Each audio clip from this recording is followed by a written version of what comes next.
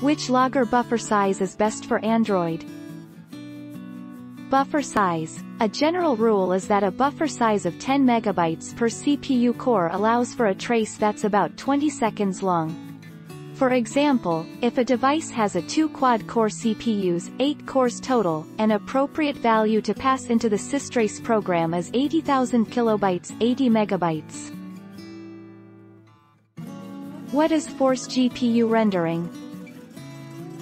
Force GPU rendering. This will use your phone's graphics processing unit (GPU), rather than software rendering for some 2D elements that aren't already taking advantage of this option. That means faster UI rendering, smoother animations, and more breathing room for your CPU. What does logger buffer size do? Logger buffer size is a developer feature found in Android devices. Buffer size simply refers to the time needed to analyze the sounds coming into your phone. For instance, if you are recording a sound on your phone, the phone requires some amount of time to receive the sounds coming in. Don't forget to subscribe for more of these videos.